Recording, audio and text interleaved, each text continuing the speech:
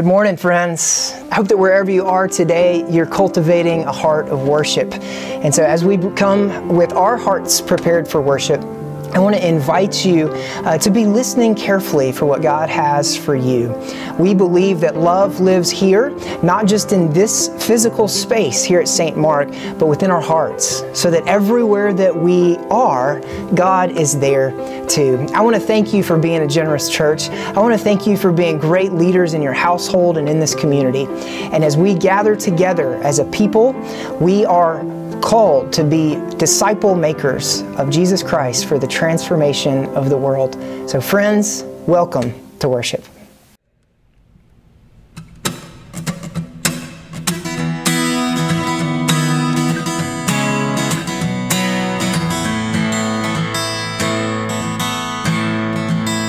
I will sing with the voice that He's placed in my soul, so the world will hear what He has done.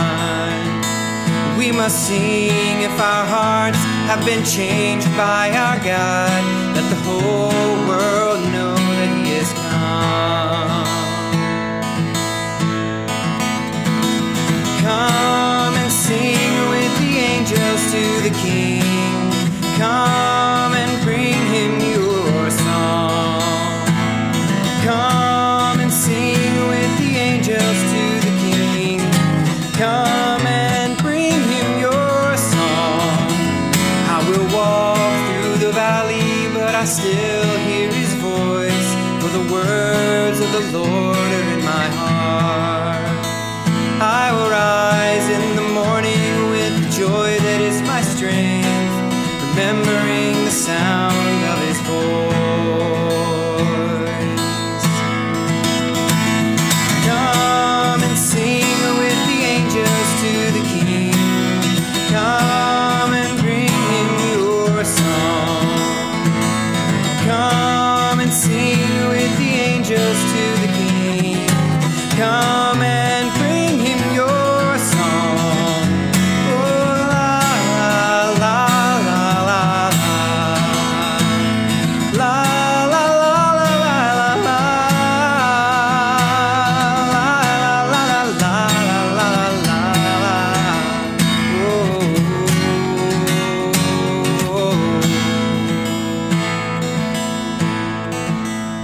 So come and sing with the angels to the King. Come and bring Him your song. Come and sing with the angels to the King. Come and bring Him your song. Oh, come and sing with the angels to the King. Come and bring Him your song. Come and sing with the angels to the King. Come and bring Him your song. Come and bring Him your song. Oh, come and bring Him your song. As we begin a time of prayer, wherever you are today, I want to invite you to turn your palms upward if that's possible for you right now. This is a small way for us to embody in our flesh the posture of our hearts toward God in prayer, one of openness, of receptivity for all that God has. So will you join me in prayer? Gracious and loving God, we are delighted that you sit enthroned over all creation. We have a grand vision painted for us in the Psalms, in the prophets, in the final book of our scriptures in Revelation, one where you are completely in charge. Oftentimes it's easy to forget that. It's easy to think that this world is spinning off of its axis and that our individual lives are in a complete disarray.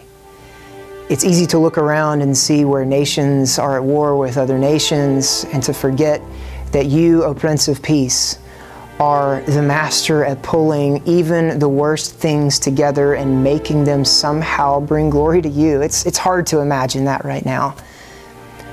But we cling to the scriptures, we cling ultimately to you who has breathed life into those scriptures, and we ask that you will breathe life into our lungs once again, that you'll enable us to sing a song that is both melodious, it's grand, and it's able to bring honor to you. Thank you that you stooped to us, that we have never had to climb our way up to you, but only through your grace you have wrapped your arms around us, you've washed away our sin, and you are making us more into the image that you have for us. So we yield to you today everything that we have, and we ask that you will transform us more and more into the image of your Son, Jesus Christ. We are standing here and sitting here wherever we find ourselves today in prayer and brokenheartedness with all who have family members who have died, who are ill, or those who are in need of healing in mind, body, or spirit. Where one part of the body aches, all ache. We also come with joy and celebration because we know that you are alive and that you are at work in our community, and you are opening the eyes of the blind, and that you are enabling people who are on the fringes to be able to have their voices heard. And so we ask for a complete restoration of this world that you have. We long for it to begin in our own lives and to emanate into all corners of your creation. This is our prayer in the strong name of Jesus Christ, the risen Lord. And those who agreed said and typed together, Amen. Friends, I want to thank you for your generosity, for making it possible for us to be partnering with our community to transform lives. If you've not yet jumped over to our website and partnered with us financially, we invite you to do that. And we offer not just our finances, but our whole lives for the glory of God.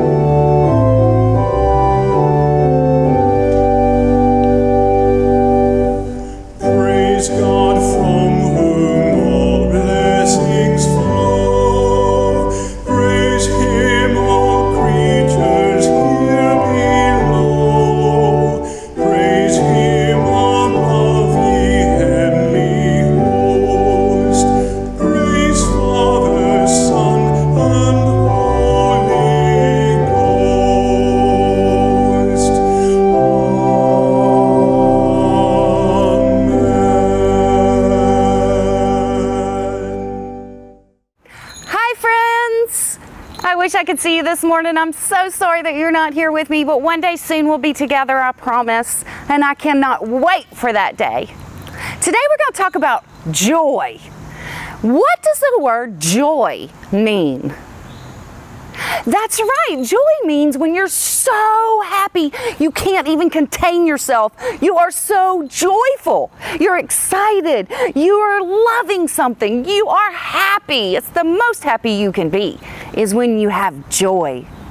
Well, God tells us that we should always have joy in our hearts, that we should be filled with joy because we love God and God loves us, and that joy should always be in our hearts. So today, we're going to make a joyful noise. How many of you know what a joyful noise is?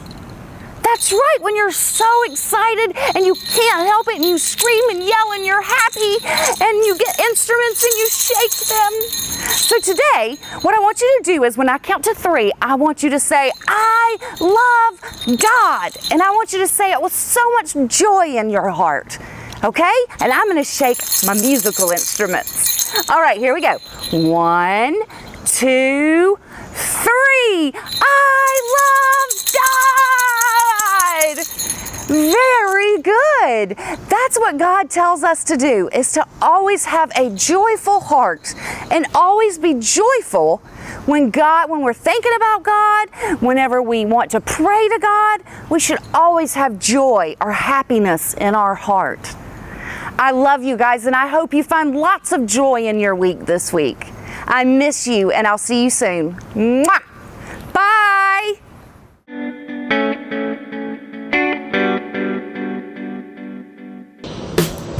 Psalm 98. Oh, sing to the Lord a new song, for he has done marvelous things. His right hand and his holy arm have gotten him victory. The Lord has made known his victory. He has revealed his vindication in the sight of the nations. He has remembered his steadfast love and faithfulness to the house of Israel. All the ends of the earth have seen the victory of our God. Make a joyful noise to the Lord, all the earth. Break forth into joyous song and sing praises. Sing praises to the Lord with the lyre and the sound of melody. With trumpets and the sound of the horn, make a joyful noise before the King, the Lord. Let the sea roar and all that fills it, the world and all those who live in it. Let the floods clap their hands, let the hills sing together, for joy at the presence of the Lord, for he is coming to judge the earth. He will judge the world with righteousness and the peoples with equity. The word of God for the people of God. Thanks be to God.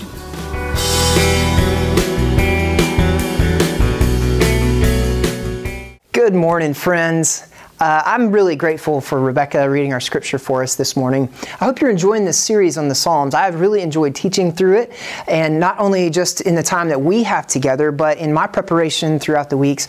It has been really encouraging for me and uplifting. And a good reminder of what we've been covering over the last couple of weeks would be simply that the Psalms function as a reminder and a vehicle for us to place ourselves under the reign of God. How to place ourselves under the reign of God. And one of the key ways to do that is for us to be trained in the art of prayer and for us to be cultivating lives full of prayer. And if you're curious and you'd like to go back over the last couple of weeks, take a look at our video archive right below you, and we'd love to have you engage those videos to learn more about what we've been covering. This morning we're going to dive into Psalm 98. It is a psalm that is often called an enthronement psalm, where we look at God placed on the throne of all creation, and it's one that's celebratory. Now, I know it's kind of odd to think about this being a jubilant and joyful time. There's a lot of heavy things in the news, a lot of heavy things in the life of our church, but we come as a people who can enter into any environment with the joy of Christ in our hearts. Who more than anybody else can do this than Music Ruth? I think about her, and as we gather today to film this, we're actually in the choir room. Now, if you've ever spent any time in the choir room, I want you to jump into the comments right now and just let us know what it means to you to be able to sing. Now, I know that we're not able to sing in corporate environments yet because of safety concerns, but we hope and pray that wherever you find yourself, that you will be singing and you'll be lifting up your voice to God. And so my primary question for you this morning is simply this: what song is your life singing? What song is your life singing? Maybe as you spend a little time reflecting on that today, it feels like a dirge. It feels dark. It feels like there's a lot of minor chords. There's a lot of brokenness in the song that you're singing. Is the song that you bring today one that is, on the other hand, joyful? It's celebratory. You're praising God for the good things that God has done, that God is doing, and God will do in the future. Is your song one that lifts up other people as you engage them? Or is your song one that brings other people down? These are careful things for our consideration. So what song is your life singing today? As we begin to figure out what song we are singing, what we have as a reminder today is the reminder that we get to choose what song we sing. The song that's given to us is not always one that's outside of our purview, outside of our control, but it's one that we get to choose. So I want to offer you Psalm 98 as a model for how it is that our lives can sing in the midst of any environment. Let's just jump right in. Psalm 98. Oh, sing to the Lord a new song. Sing to the Lord a new song. Why? For He has done marvelous things. Now, over the last several weeks, as we've been quarantined with my 4 children and with Joanna, one of the things I've noticed is that our kids love to sing. Our twins, they can't quite sing yet, but our girls will walk around the house with the song in their hearts at all times. Usually it's something from Frozen. Other times it's songs that they've heard and learned right here at St. Mark. Other times, they're just making up songs on their own. It'll be about anything that they're doing.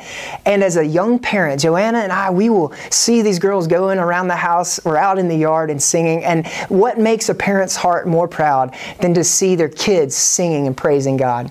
Now, there are certain times where it's bedtime. We're not going to go there. Jumping right in. His right hand and his holy arm have gotten him victory. This is the first time that word victory shows up, and it shows up 3 times in this first stanza.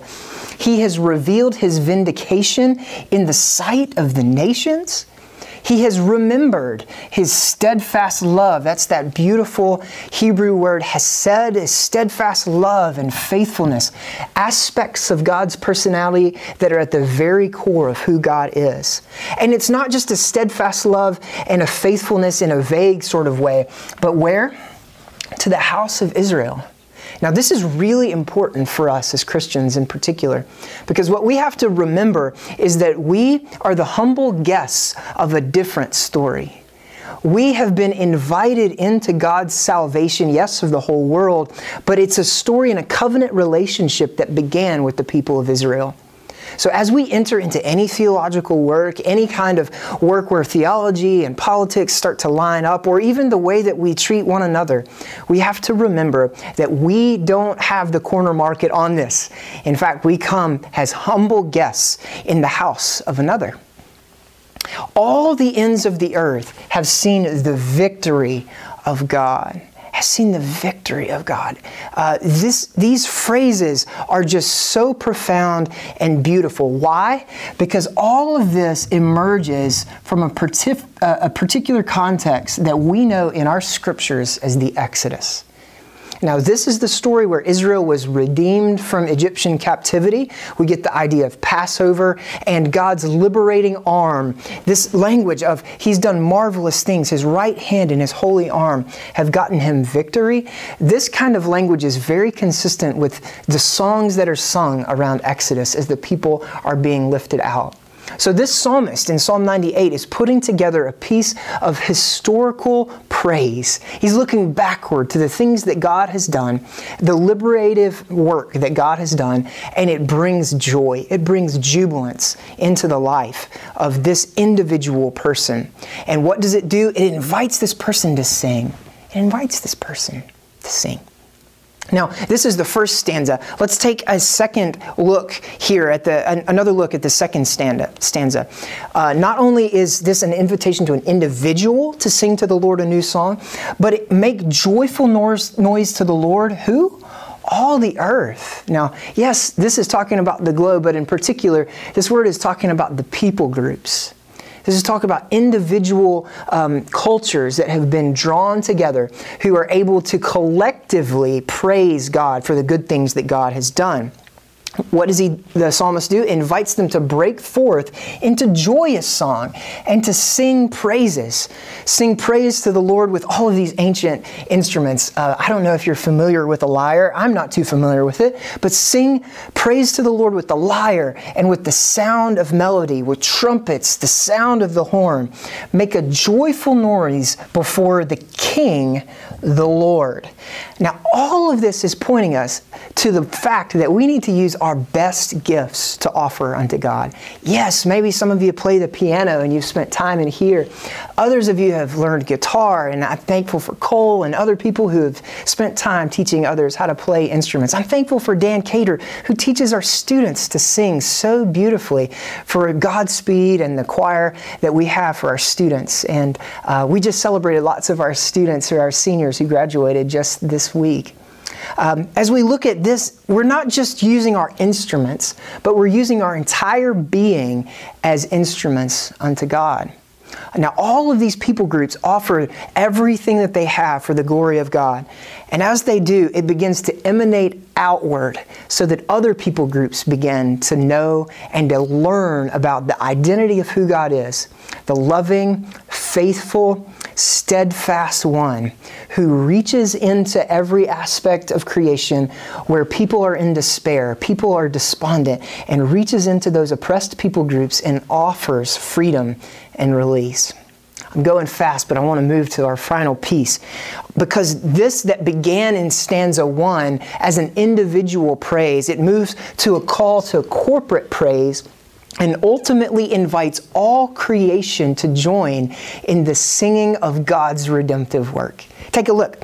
Let the sea roar and all that fills it. And all that fills it. Yes, this is talking about the great blue whales. This is talking about the fish of the sea, but it's also talking about more than that. All the waters themselves, all the molecules, inviting every piece of creation to praise God. The world and those who live in it, again, all people groups. This language gets so poetic and beautiful. Look at this. Let the floods clap their hands. Let the hills sing together for joy at the presence of the Lord. Why? For He's coming to judge the earth. He'll judge the world with righteousness and the peoples with equity.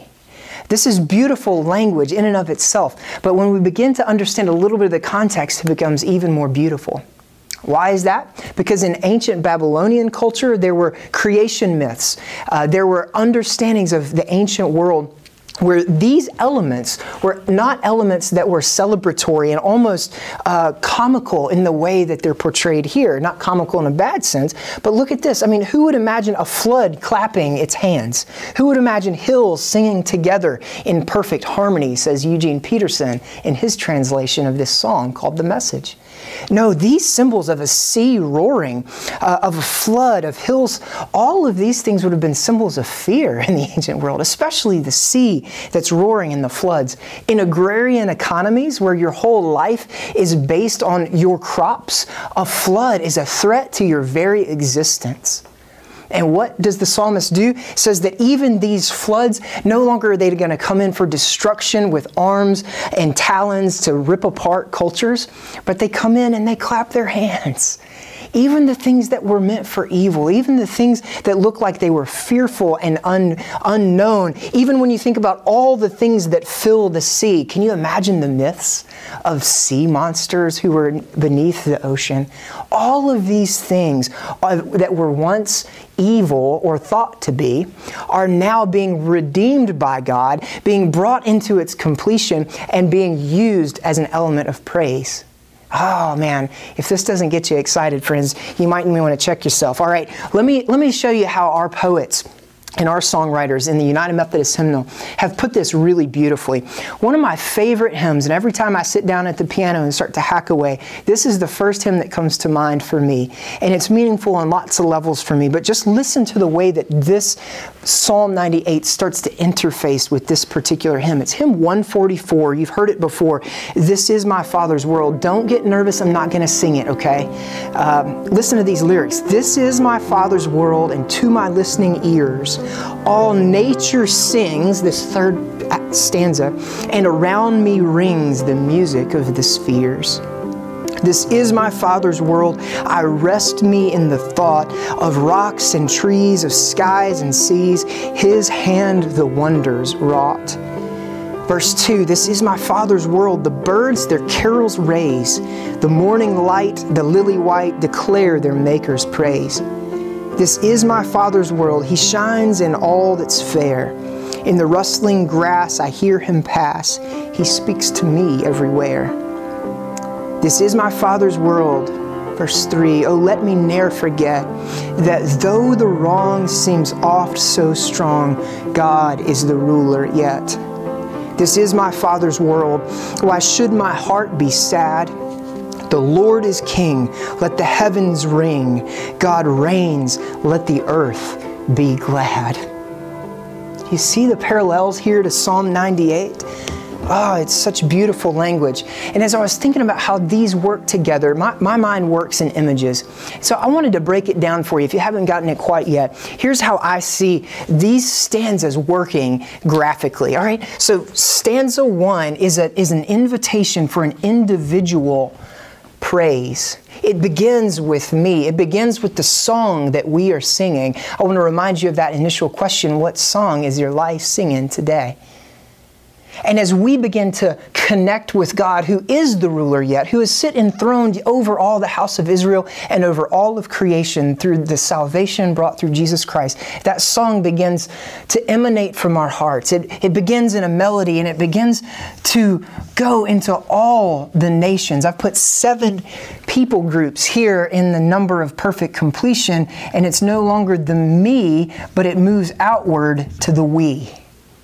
And so as we as a church, as we as a city right here in Birmingham, as a state of Alabama, the United States and around the globe, as we begin to emanate and to sing forth even more fully the song that God has put into our hearts, the song of God being King of the universe, all nations around the globe begin to see the work that God has done and begin to change their lives. And once all those people groups around the globe, this is where it almost is a stretch of the imagination, but friends, you got to go with me here.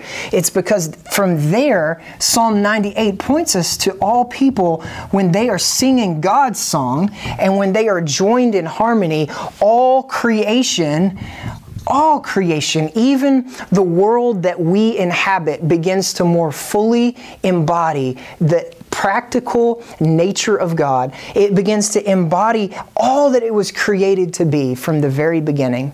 All the things that we have broken through our sinful decisions, all the things that we have destroyed through our selfishness and through our greed and through corporate efforts and strife, all of these things begin to be healed. And the God of creation begins to show off once more how everything declares the wonders of God. Now, I want to close with this, because you heard in that song from that hymn just a moment ago, there's a line that says the music of the spheres. Now, some of you math people will remember the Pythagorean theorem. The person who put that together was a man named Pythagoras. And it's not often known, but he was a little bit of a theologian himself. And as he put together theories, not just of math and of music and the vibrations that take place to put all this together, he began to expound that philosophically and theologically. And what he would claim is that even the voice that we use, even the sounds that we make with our voices, the songs that we sing with our lives, those begin to start to sing in harmony with the very molecules of creation itself. And his thought was, when everything gets put to rights, yes, by God working in and through the church and through all creation, the earth and all creation begin to vibrate in perfect harmony, being drawn together in the very life of God. So friends, I don't want to overstate this. We can't overstate this. That the song that we sing with our life, as we look to the God who created the world and redeemed it in love, we are quite literally changing the world. What song is your life singing? May it be a song of praise to your Redeemer that we know in Jesus Christ.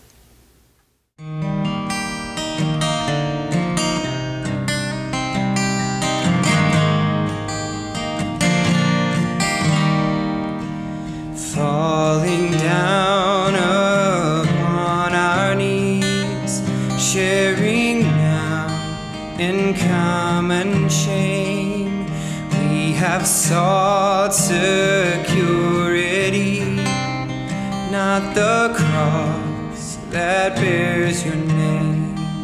Fences guard our hearts and homes, comfort sings a siren tune.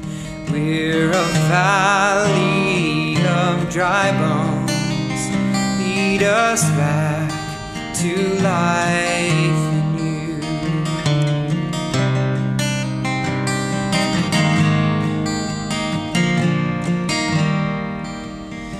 Lord, we fall upon our knees, we have shunned the weak and poor, worshipped beauty, courted kings, and the things their gold affords.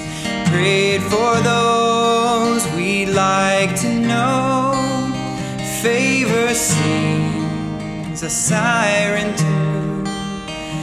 We've become a talent show, lead us back to life in you.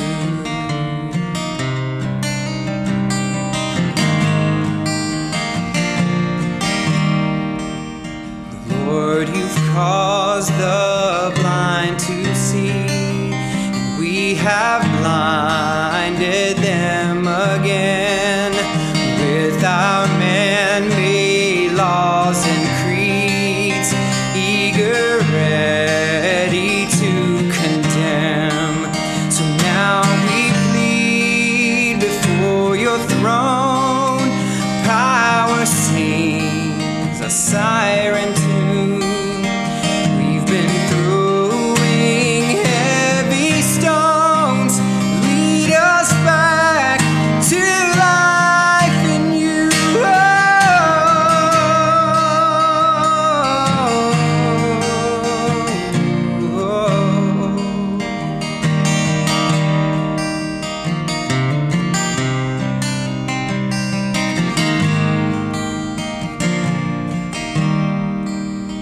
We're a valley of dry bones.